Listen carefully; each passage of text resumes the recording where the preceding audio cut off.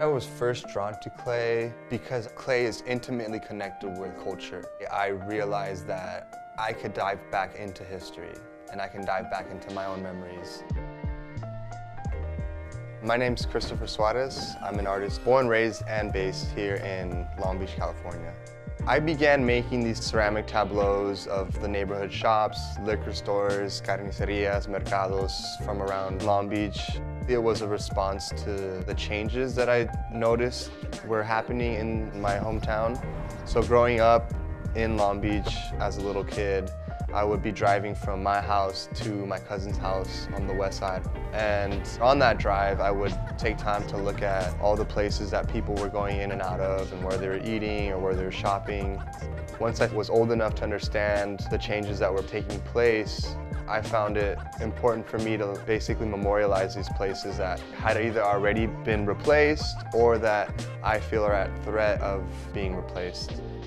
I definitely work at a smaller, miniature scale, and I enjoy working at that scale because it gives me the opportunity to really think about the smaller details that maybe people might take for granted, whether it's like a chip on the wall, hand-painted signs. It's those little marks that, to me, represent a community that has been there, that is there. And I think for the viewer, it gives them a chance to kind of slow down and take a look at some things that on a normal daily walk they won't take the time to look at. The piece that I'm currently working on is a soccer field that my father used to play soccer in when I was a young kid. When my dad first moved here from Mexico, he joined a soccer team with some of his cousins, and the team was named after my dad's hometown of Cajititlan. So for me, I kind of wanted to explore that memory. I wanted to explore the history of this place and its impact on the people that are using the space. A lot of my previous works were literal translations of actual spaces, and for this piece I wanted to challenge myself in using more of an intuitive process of just going with what felt right. Like in the piece, actually the one that I'm making, I included like the bleachers, so that's what like this area is.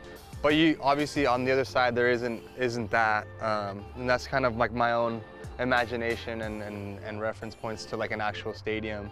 I'm also thinking about my own history of playing sports and what that did for me. I think about the family connections that I have to this place, and I'm thinking about the relationship that people have to it now.